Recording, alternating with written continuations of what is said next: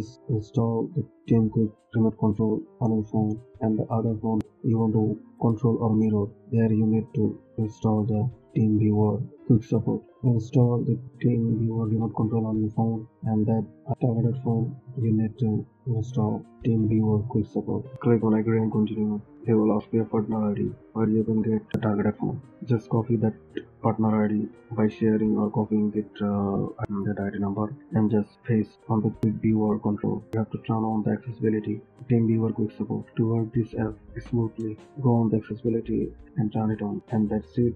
Paste the partner ID and click on the remote control, and that's it. Here you can see it's mirroring everything the targeted phone.